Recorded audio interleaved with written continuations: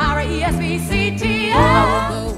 Where you lead, I'll be right there in a time of need. And when I lose my will, you'll be right there to push me up that hill. There's no looking back for us. No, it ain't, baby. We got a love, and sure enough, that's enough. You're all I need.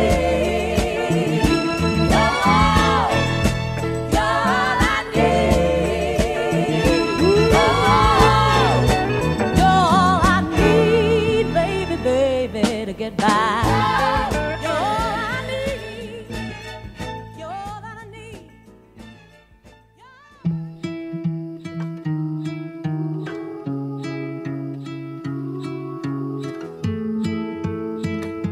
A day like today causes you to look at a relationship and reflect on it. And what stands out to me most about these two is how quickly they decided to go all in on each other, commit themselves to one another as if they knew that this relationship was meant to last. I feel as though every decision I've made in life, good and bad, has led me to this moment. I feel the risks that I've taken, like agreeing to meet you on a blind date, have amounted to the greatest reward I could have dreamed of.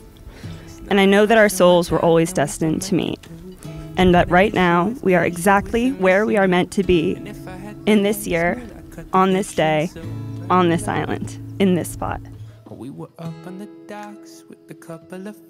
I've had the privilege of watching your love and your relationship grow and mature, but I'm convinced that we're here today for one very simple reason, and that's that you two are both genuinely, truly happy, just talking, drinking beers, and eating hot dogs.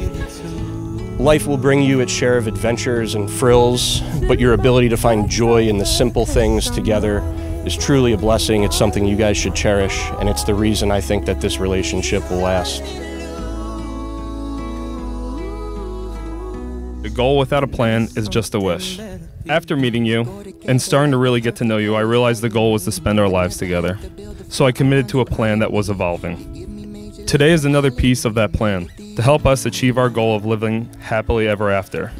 You are my partner, my other half, and I will love you from this moment until my last. Maybe once in a lifetime, you find someone who loves you for who you are and not for what you could be. I love you, Christopher Justin Mattis, and I always will with every inch of my heart.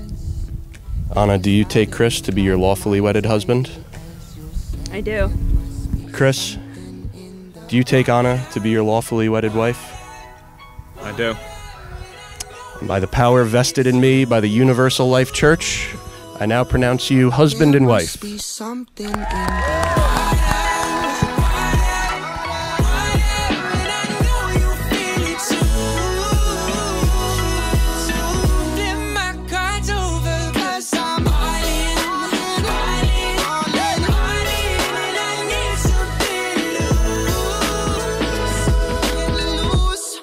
That something better be you. And that something better be you.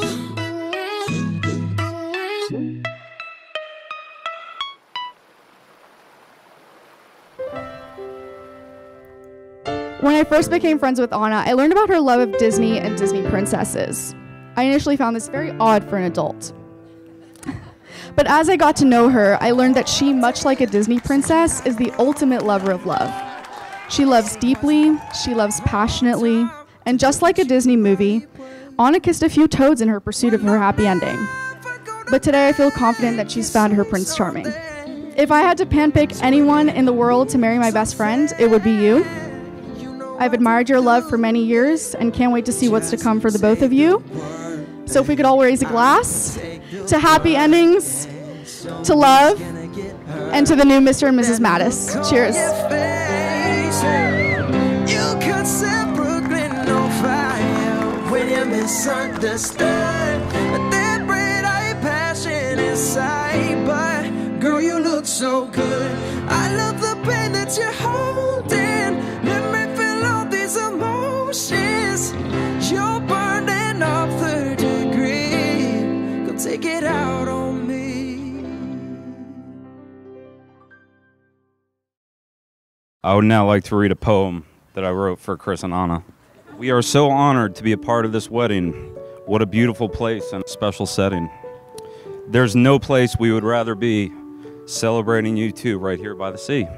Raise your glasses and toast to Chris and Anna. Inside the honeymoon sheets, it'll be hot as a sauna. You could set Brooklyn on fire. When you misunderstood. That bright-eyed passion inside, but girl, you look so good. I love the pain that you